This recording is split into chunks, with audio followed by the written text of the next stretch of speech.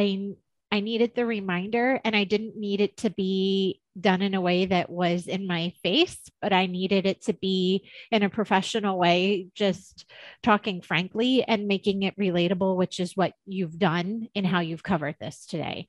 Um, I think that's probably somewhat because that's your personality. And we've had some really productive conversations, one on one at times, that you've always been very, just kind and very encouraging, but also willing to listen. And I think sometimes from one professional to another, you just need somebody to listen, and not feel like you're being judged for that. So as far as things that I want to focus on, I think I just need to get started.